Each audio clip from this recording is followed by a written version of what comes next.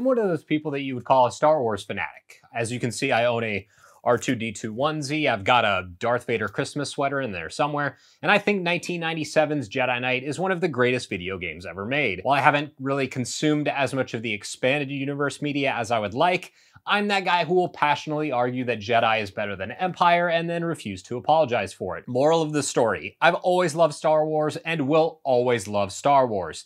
That said, I'm also what you would call persona non grata when it comes to the sequel trilogy. In fact, I think those movies are a huge middle finger to George Lucas and scores of Star Wars fans who truly do adore characters like, Luke Skywalker, Han Solo, and Leia Organa. Fortunately, we've got guys like Dave Filoni and Jon Favreau as the brains behind the Disney Plus streaming show The Mandalorian to give us the Star Wars content we always wanted but didn't get from the mainline sequel trilogy. While the first season of The Mandalorian was good, I would say that season 2 is a massive leap forward that improves nearly every single element of the show. So let's discuss.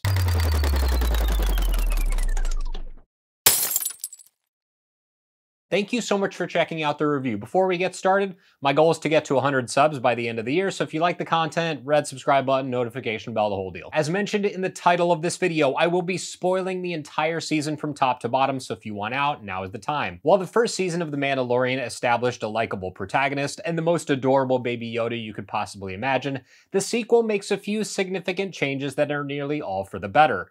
While there's certainly a few monster of the week-ish type episodes, the vast majority of our story leans into the bigger picture. Instead of Din hopping around on the same few planets and solving problems for the locals, Season 2 throws us headlong into the battle for power between the Republic and remnants of the Empire. It also welcomes back some old favorites from Season 1, and most importantly of all, provides massive fan service in a few notable ways. The first big new character is Ahsoka Tano, a fan favorite female Jedi from the Clone Wars. She's both an intricate part of this story and destined for greater things in the form of her own future Disney Plus show. Rosario Dawson plays the live action part extremely well, and her quiet demeanor coupled with a powerful physical presence provides both Din and the audience an incredible first glimpse into what remains of the Jedi. The second major character is only mentioned briefly by name, but make no mistake about it, Grand Admiral Thrawn is considered to be one of the single greatest characters in the entire expanded universe. While he appeared in the Rebels animated series as well, his mere presence in this universe cannot be understated,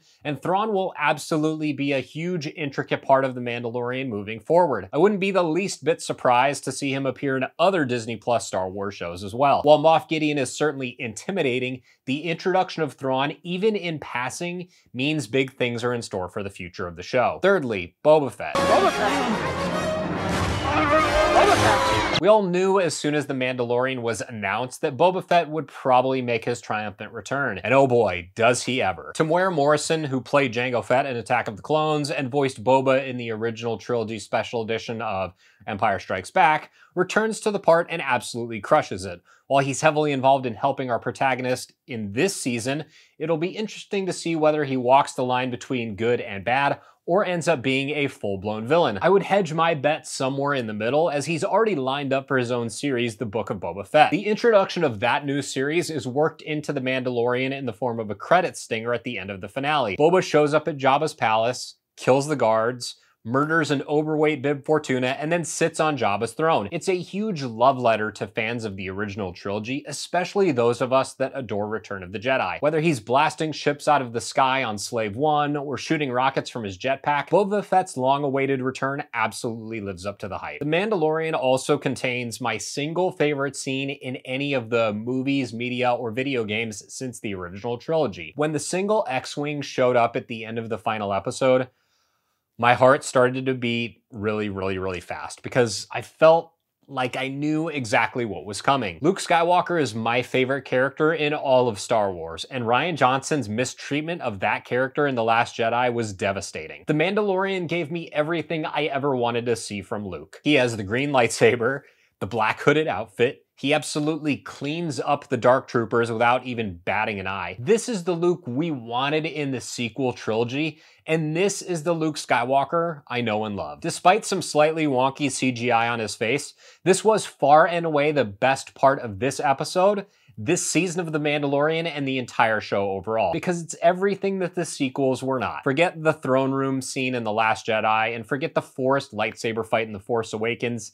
This is the Star Wars content that we've waited so long for. And all of this is what makes Season 2 of The Mandalorian so great. It pays homage to all the characters we know and love, while also bringing in new faces, ideas, locations, and relationships. Fortunately, the new faces aren't the only thing that's great about this show. Pedro Pascal continues to be a fantastic lead actor, Giancarlo Esposito's Moff Gideon is just as terrifying as always, and Bill Burr is back. Also, Timothy Olyphant is in this show? How come nobody told me? The single most impactful emotional beat comes at the very end of the season from characters that we're already intimately familiar with, as Din gives young Grogu, aka Baby Yoda, to Luke Skywalker. We know how much he cares for Grogu, and the tears streaming from his eyes show us a character who's got more depth than anyone we've seen outside of the main saga films. When it comes to the technical aspects of The Mandalorian, Season 2 sees another vast improvement across the board. Bigger sets, bigger explosions, bigger stakes, everything here is just bigger and better. While nearly everything with this season is fantastic, I must say the music is one piece of the puzzle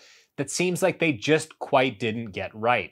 Star Wars has some of the most iconic music in entertainment history, and by choosing to shy away from that music, The Mandalorian simply comes up just a little bit short. They have some slight whispers of the Star Wars themes throughout the show, but it never really cranks up like it needs to. Perhaps they're saving that for when we get big, massive, epic space battles, but John Williams' score is so critical to Star Wars that its absence is noticeable. Jon Favreau's involvement with The Mandalorian feels a bit like his involvement with the Marvel Cinematic Universe. Much like the first Iron Man, he's seeding something here that we know is going to improve and grow as time goes along. It's also not a coincidence that Ant-Man director Peyton Reed is along for the ride too, directing episodes alongside other big Hollywood names like Bryce Dallas Howard and Robert Rodriguez. After last year's tremendously disappointing Rise of Skywalker, I'll link to my review in the description, it's great to see Disney's commitment to ensuring that Star Wars returns to prominence.